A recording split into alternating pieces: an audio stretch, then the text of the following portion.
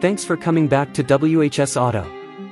It will be better in 2025 for the Corolla Cross LE and XLE trims Qi wireless charge tech.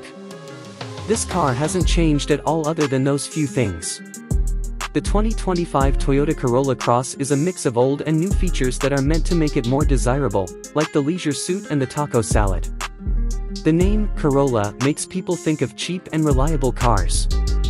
Adding Cross to the name makes it sound more modern and gives it a hint of being able to go off-road. The Corolla is good in some ways, but it's hard to drive and makes a lot of noise when it's going. The reason for this is that it comes with a basic 2.0-liter four-cylinder engine with only 169 horsepower and a continuously variable gearbox, CVT.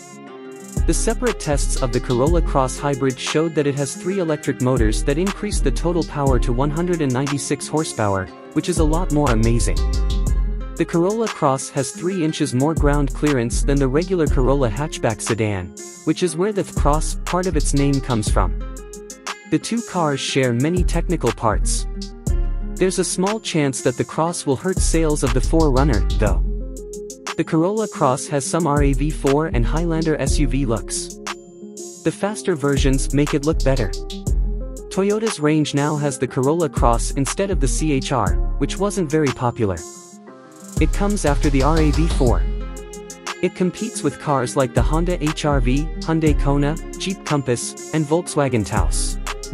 Like most Toyota cars, the Corolla Cross comes with a lot of safety and driver help features that you don't have to pay extra for.